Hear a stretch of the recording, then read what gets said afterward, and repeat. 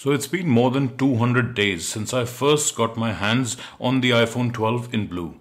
That means more than half of the product life cycle before its successor hits the market. So how's the iPhone 12 holding up in all that time? Physically and software-wise, how has the experience changed? And is it still worth getting one in May 2021? Let's find out in this video. For those that are new here, my name is Ashish and I believe that technology should be a means to an end. It should add value to your life in some form or the other and should not get in the way. So it's only befitting that the iPhone 12 family got this industrial redesign this year, and to me, this is its single best redeeming feature. The design is a classic and never gets old. Its angular sides provide a good grip irrespective of whether you use a case or not. And the lightweight of the iPhone 12 in particular is an asset that you appreciate every day. If you use it without a case, it slips into almost any pocket, and you feel this the most when you transition to another phone. Really, there is no need to go any smaller than this. Also, this year seems different because Apple is making a concerted effort to create an underlying theme in terms of the design and color across product lines. That means you can not only coordinate the color of your watch and phone, but you can get a blue iPad and now even an iMac. Basically, this is one of the best smartphone designs in the market, and that holds true today too. And the next iteration is going to build on this with possibilities like a smaller notch and an in-display fingerprint scanner rather than reinvent the game. Now, if you're interested in specs, here they are on screen, and feel free to pause this video to go through them. For an in-depth look at all aspects and for a full review, do watch my review video by clicking the link in the description. This video is more of a long-term user's experience with this device and its relevance in May 2021. I do make some quite specific and interesting observations throughout the video, so make sure you watch till the end. Use the chapters if you're short on time. Now, the display of the iPhone 12 has been a mixed bag from the start. Whilst the shift to OLED screens across the range was a very welcome move indeed, the color science chosen for this year's models left a lot to be desired. I reported on this initially close to the launch of the iPhone 12, and a lot of users echoed my observations. In fact, do check out that video if you haven't already. Links in the description. But if you choose to turn off True Tone, for the most part you're left with a nice bright display that is the bare minimum size for watching Netflix or YouTube videos, and combined with the stereo speakers will not leave you wanting. It is still 60 Hz, and if I compare it in slow motion side by side with the iPad Pro with its 120 Hz ProMotion display, yes, certainly you can tell the difference. And given a choice, I always pick up the iPad Pro out of all the available devices for even tasks like web browsing. No doubt the smoothness of the 120 Hz refresh rate contributes to this choice, besides the obvious ones of display size and form factor. But in isolation, there's absolutely nothing wrong with the 60 Hz iPhone 12 display. In fact, without the 120 Hz display refresh rate, there is little to distinguish between the displays of the Pro models and this, the standard model.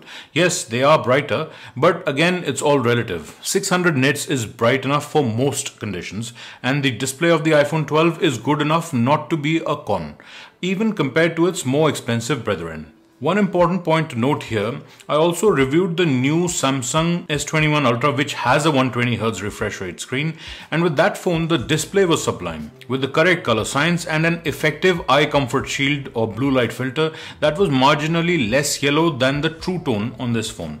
But when scrolling through websites, there was a weird tearing or juddering effect on the text that I found distracting. None of this on the Apple devices, iPhone 12 certainly, and definitely none on the 120 Hz iPad Pro. The current battery health on my iPhone is at 95%, and it is in line with what I would expect at 200 days of age. Over time, the battery life is marginally worse than it was when new.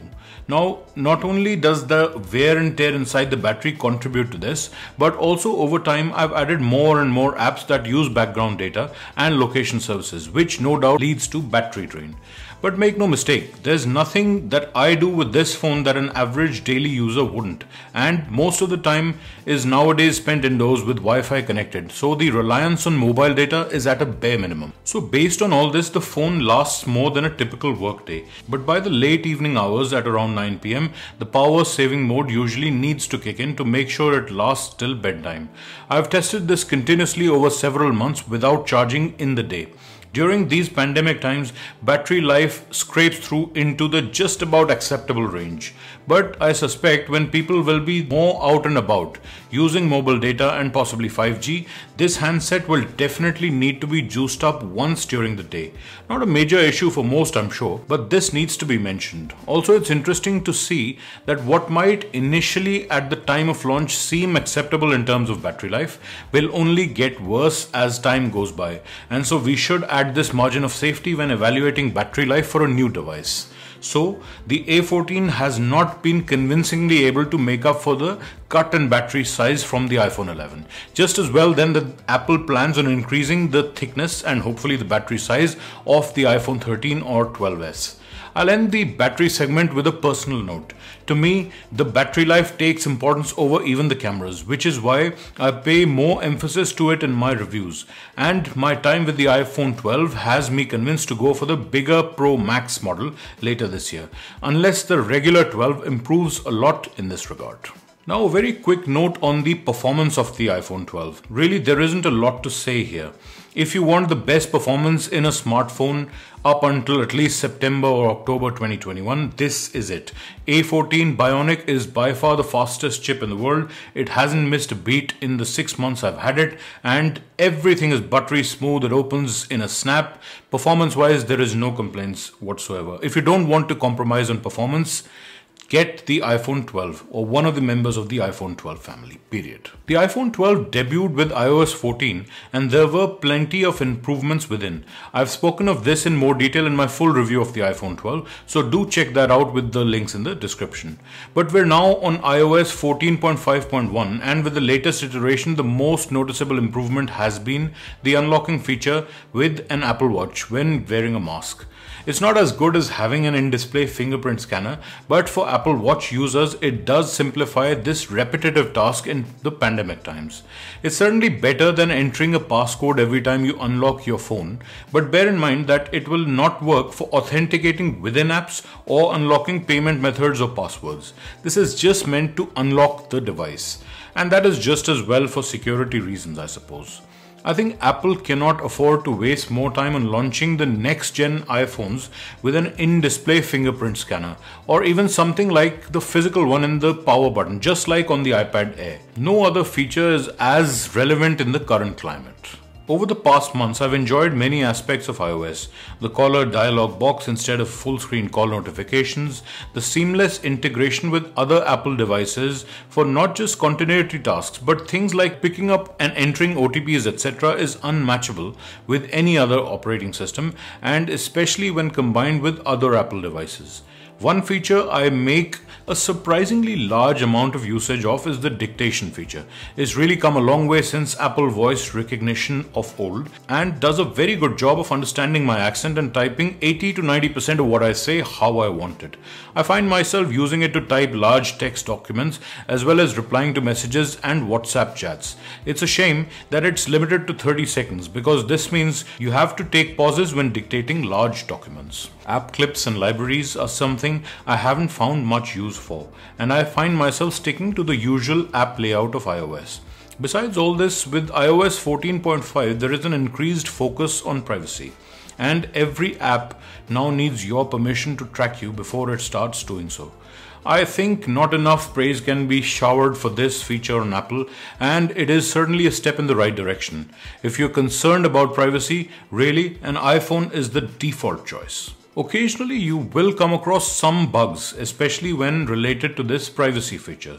I found that if you turn off tracking for all apps, things like Truecaller will not function properly. So it's best to stick to individually giving or revoking permissions to apps. Even then, Truecaller's spam protection feature gets turned off with every app update, and the option for spam detection disappears from the phone menu. The only solution is to then delete this app and reinstall it. This then again shows the spam detection option once again in the phone settings menu. But overall, we're reaching a point where selecting an OS for your phone is taking a less important role than it used to, with a lot of features crossing over across both the dominant platforms. And in any case, if you use other Apple devices, it's really becoming hard to recommend an Android phone. All part of Apple's plan, mind you. I'm deliberately discussing the cameras last, as there are few surprises in this department. No telephoto lens, an excellent main 12 megapixel lens, and an extra wide lens. Photos come out quite well and balanced, if a little less vibrant than something like a Samsung S21 Ultra. Video stabilization is excellent and video in general is super smooth. In fact, the difference when panning with 60 frames per second video from the standard 30 FPS is so great that it bears a thought and should be used for all landscape shots. In fact, I love it so much that I have switched to it full time, even though the file size is more than double in this case. Nighttime shots are also reliable and will not be a cause for complaint. This is a phone for people who are seeking an all-rounder instead of a camera stalwart. If you're after that, the bigger sensor and more lenses on the Pro Max are better suited, and even the space zoom on the S21 Ultra can make a huge difference to the perspective in your shots. Year on year, we see iterative and evolutionary changes in this area, and for this reason, this can almost be disregarded as a given, despite the coverage it receives in marketing materials. I feel that the other aspects of the phone complete the picture and distinguish them from each other to make choosing easier. Okay, time for recommendations. In the interest of simplicity, let's assume that you've decided on an iPhone, so we won't talk Android here. Well, the next choice is surprisingly simple. I will make recommendations based on where you're located. If you're in India, for 90% of smartphone buyers, the iPhone 12 should be the default choice. It was at the time of launch and it continues to be. The price difference between the Pro and this is 35,000 rupees or $480. There's simply not enough value in that or even the more expensive Pro Max this year to make that jump. But compare that to only a $120 difference in the US and suddenly it's the Pro that makes more sense. Not only is it greater value with the extra lens that it brings and the premium feel, having experienced the extra brightness of the screen, I can say that for that much of a premium it's well worth having, as it offsets some of that yellow screen issue. Again, links to my iPhone 12 display issues video in the description that shows a Pro model alongside a regular one as well. The exceptions to this is either if money is no object, then obviously choose what takes your fancy, and secondly, if you need the distinguishing features of the Pro or the Pro Max or even the Mini. As an example, for me, having used them side by side, the next time I will choose the Pro Max for its increased battery life, bigger screen and its telephoto lens. I will try and buy it from somewhere where the price difference is not so ridiculous, but this line of thought may resonate with yours and hopefully help you choose your new iPhone. Now, the all-important question of timing. Is this the right time to buy an iPhone 12 or should you wait for the next generation of iPhone? Well, the answer to this is similar in most years. We're now past the halfway mark of the iPhone 12's life cycle before it's replaced. We know that the design will not change much this year. Rather, things like a faster processor, a smaller notch and a 120Hz display on the Pro models will certainly get added to the iPhone 13 or 12s, whatever it's called once launched. There are other wish list features like an in-display fingerprint scanner that may or may not get added this year. There will also be iterative camera improvements. Looking at all this, it's safe to say that the iPhone 12 makes a lot of sense even now in May 2021. Most likely, it will not get the 120Hz refresh rate display in the next generation, and considering the fact that it runs on the super fast A14 chip and has 5G and Wi-Fi 6, there's not a lot that will change in the upcoming generation. So I'd say look for a good deal on the iPhone 12 and buy now. When it comes to the Pro models, it's probably best to wait as the value proposition will change with a 120Hz display and the other improvements, sufficiently so that the extra cost might be warranted in certain regions. That's all for now. Do check out the iPhone 12 playlist for other videos that may be of interest to you, and please consider making a purchase using my affiliate links in the description, as it really helps support and grow this self-funded channel. Thanks for watching, and I will see you in my next one.